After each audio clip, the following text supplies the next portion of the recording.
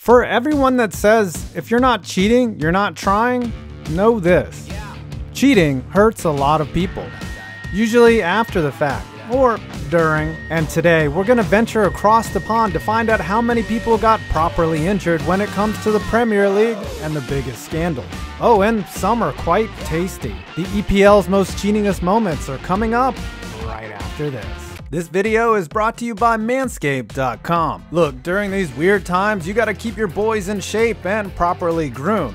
But on top of that, you gotta package them correctly. That's why Manscaped created the Perfect Package 3.0, which includes the new Lawnmower 3.0 water-resistant body trimmer made with advanced skin-safe technology. This kit has everything: crop preserver ball deodorant, crop reviver ball toning spray, and my favorite, the custom Manscaped anti-chafing boxer briefs.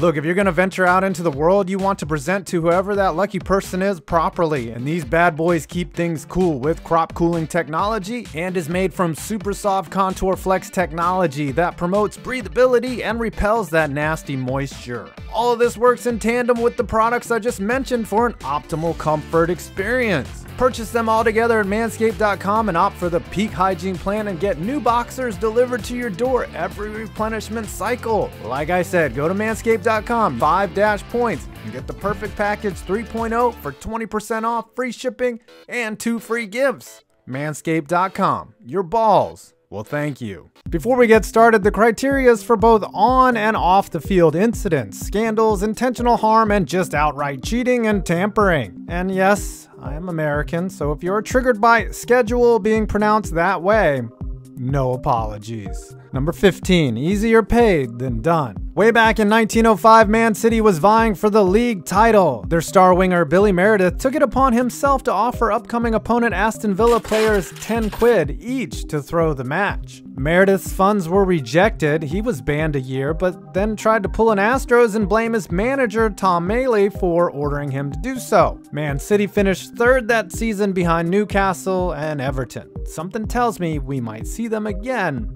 on this list. Number 14, the notorious DIVE. Look, lots of people dive in football. The trick is to sell it or make it look provoked. Then there's Gareth Bale, the former Tottenham winger who openly admitted he practiced the art form. You seem to dive a lot. Do you always plan to do that before every match? Yeah, I've been practicing for ages now, and yes, it's Even more funny than his admission of honing his diving is his laughable explanation for trying to get out of the way of tackles, which he was quoted as saying in 2012. He currently plays for Real Madrid and surely still wears flippers and scuba gear out on the pitch. You don't mind cheating the opposition then? No, not really. Number 13, hands off the merchandise. Look, many of us have wanted to shake a ref like a bucket of mixed paint, but most athletes have the restraint and the understanding of consequence not to do such things. But not for Sheffield forward Paolo Di Canio, who in 1998 was involved in a fracas, got given the boot, then decided it was time to shove the ref down like he was a protester. Di Canio was given a lengthy 11-game ban. Really? Clearly, the ref overreacted. Number 12, the dog ate my homework. We've all given lame excuses for why we didn't do something, but Rio Ferdinand's excuse for missing a drug test and receiving a 8-month ban might be one of the worst I've ever heard. Back in 2003, the up-and-coming star for Man U claimed he forgot to piss in a cup because he was moving into a new house and went out shopping. I mean, I've found the remote control in the freezer before, but I've never forgotten to do something that could cost me 8 months worth of checks. He would go on to play 12 seasons for Man U, not missing any more tests. Number 11, the crooked keeper. Back before the turn of the century, cheating was alive and well again in the form of match fixing, but this one succeeded. In an 1898 match between Stoke and Burnley, which ended in a draw, the fix was so obvious as players shot towards the corners and were derided by the fans. Most of the fixing has been attributed to Burnley keeper John Hillman, who bribed other players to throw the match. However, when his squad faced relegation, he tried to bribe Nottingham. They rejected him, beat his squad 4-0, then snitched on him. He tried to deny it by saying he was only joking and then was banned for a season. Number 10, everyone was kung fu fighting. It's 1994 and Man U forward Eric Cantona is playing in a match versus Crystal Palace. Suddenly, after a foul, he is given the red card. And instead of just walking off the pitch, Eric had other ideas. Yes, that's him unleashing a kung fu style kick on a fan, Matthew Simmons, who had rushed down to heckle Cantona. It's alleged Simmons said something derogatory towards Cantona being French, and that provoked the attack. Eric said famously afterwards in his press conference, "When the seagulls follow this trailer, it's because they think sardines will be thrown into the sea. Thank you very much." He received an 8-month ban, beat the criminal charges, then threatened to never play in England again, but returned for the next season, where he played alongside Nicky Butt. Number 9, only a yellow? Challenges towards the ball are common. Elbows to the face should not be. Man City forward Ben Thatcher received an 8-game ban for his disgusting elbow to Portsmouth's Pedro Mendes, one that was so devastating the true damage of it was not immediately realized. Mendes was rendered unconscious and needed an overnight hospital stay. Amazingly, Thatcher only received a yellow card, but was subsequently banned for 8 matches. Then a further 15 were tacked on because someone just watched the tape again. Number 8, good men are hard to find.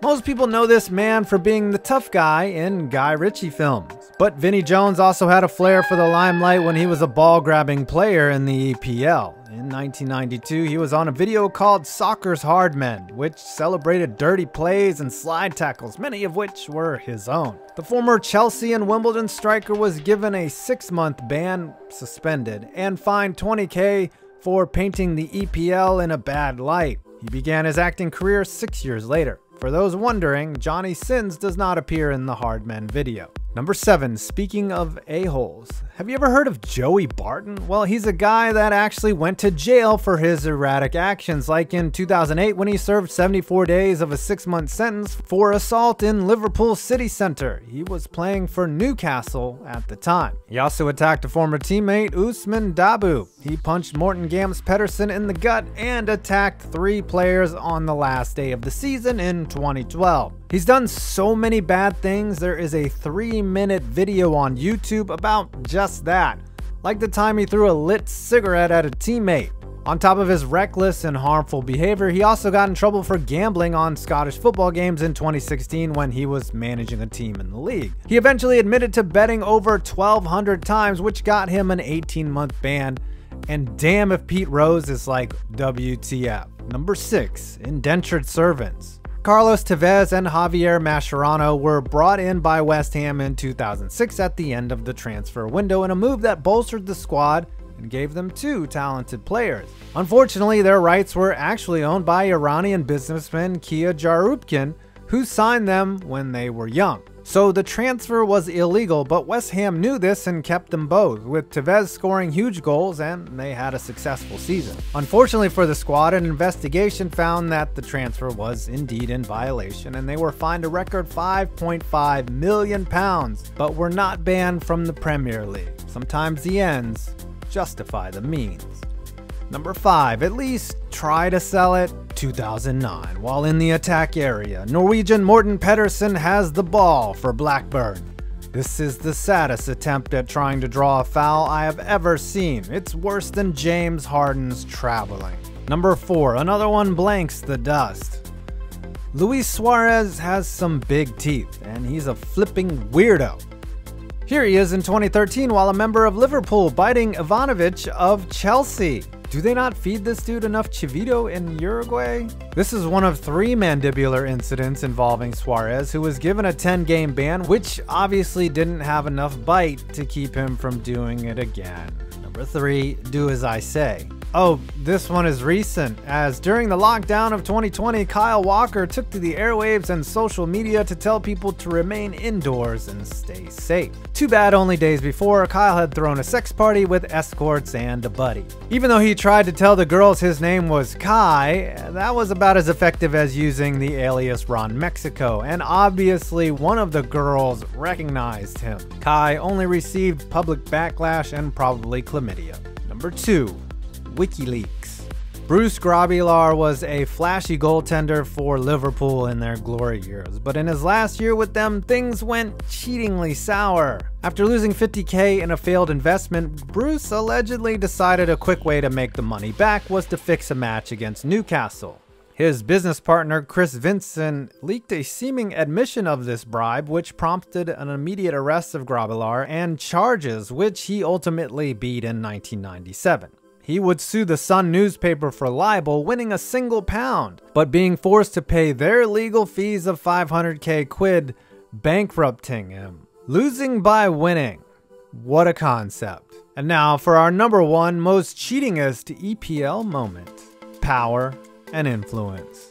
What happens when you commit a wrong and get caught? Nothing, if you have enough clout. From 2012 to 2016, Man City was caught essentially cooking their books and misrepresenting the amount of financial losses they were taking, constituting a serious breach of FFP regulations. They were also quite uncooperative during the investigation, as they were covering their tracks by overstating sponsorship revenue. All that is boring nerd stuff, but what is interesting is that they were originally given a 2-year Champions League ban, but recently won their appeal and will not miss any UCL games, prompting other squads to be quite upset with their reinstatement. Though it's not like anyone would notice if they're there or not. Heyo! Well, I hope you enjoyed this video. Please do not forget to check out the sponsor from the link below. I'm 5 Points Vids, and you made it to my next video.